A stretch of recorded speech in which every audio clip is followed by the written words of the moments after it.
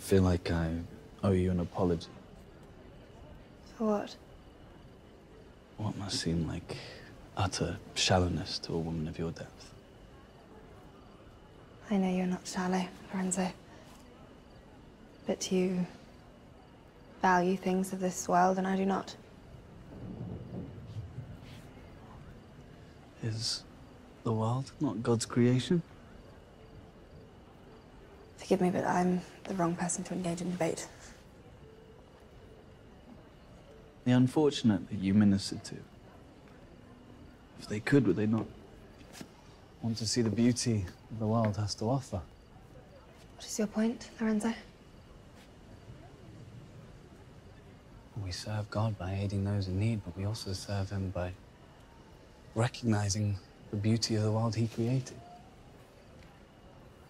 And we ennoble others by allowing them to see it too.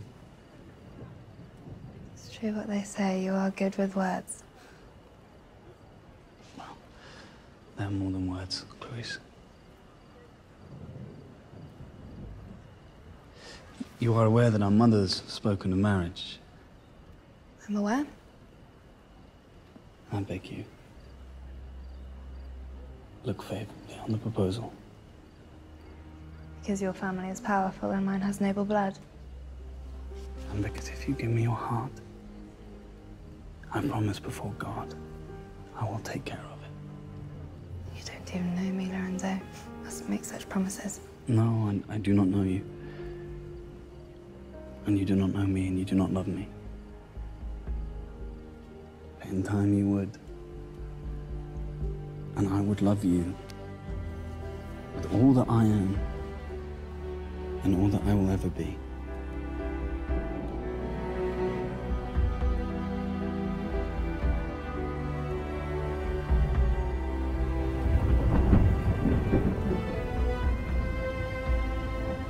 If anyone could persuade me to marry, perhaps it would be you.